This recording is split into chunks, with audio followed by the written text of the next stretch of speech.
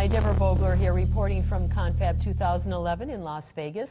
My guest is Tom Jefferson, who is with ISMI. Thank you so much for doing the interview. Thanks for having me. All right, now the first question for you. The industry has long debated whether going to 450 millimeter wafers would be beneficial economically.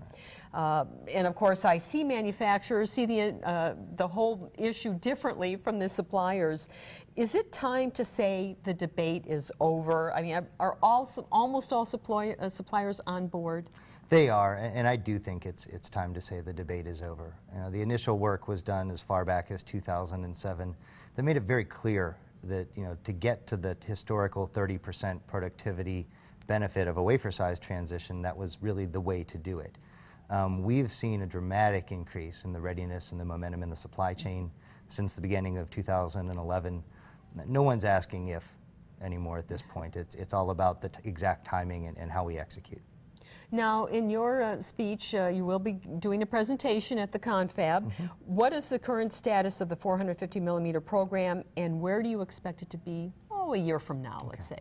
Yeah, we're doing really well at ISMI. We'll talk a lot in our ConFab speech about some of the details, but we've dramatically increased the supply of silicon in the industry.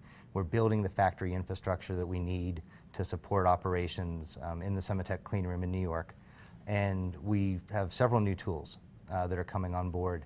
So we're really moving, firing on all cylinders right now inside the program. Now, what challenges remain to be overcome? Right. I think that, you know, fundamentally, we need the entire supply chain ready at roughly the same time. You know, if half is early and half is late, that's bad for everyone. Right. It's especially bad for those that are early. That's starting to happen. I don't think that we've seen any technical showstoppers remaining.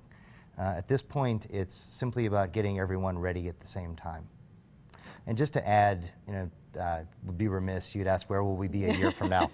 I think we're going to be in very good shape. Okay. I expect our staff to grow significantly within the consortia. I expect to see a significantly larger number of tools, number of wafers, and as all this happens, both the materials and the equipment are expected to mature. Okay. All right. Well, thank you very much for being my guest. Thanks. All right.